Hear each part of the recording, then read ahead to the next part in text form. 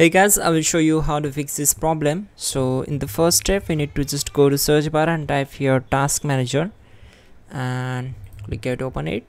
So this solution is applicable for Windows 10 as well as Windows 11 operating system. What you have to do, you need to just follow my screen and we will fix this issue together. So on the task manager window, we need to click on run new task, then click on browse button. Now go to this PC, open C drive, then open Windows folder. Now in the Windows folder, we need to find out system32 folder, double click on it to open it, and in this system32 folder we need to find out the cmd.exe file. Keep scrolling down until we found the cmd.exe file, then select it and click on open. Now check this box.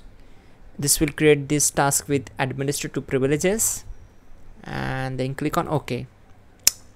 Once we are here, we need to close all the background windows. We just need this command prompt window and execute the command carefully and simply hit enter to execution.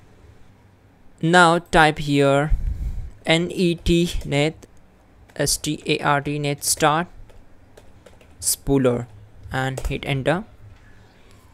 The request service has already been started, so we need to type exit and again press Windows key plus R key together to open run. Then type here services.msc and hit enter. Once we are here, we need to simply find out the print spooler. Here it is. Right click on it, select properties. Then we need to set startup type as automatic to enable this option. Then click on apply, click on start to start the service, and then click on OK.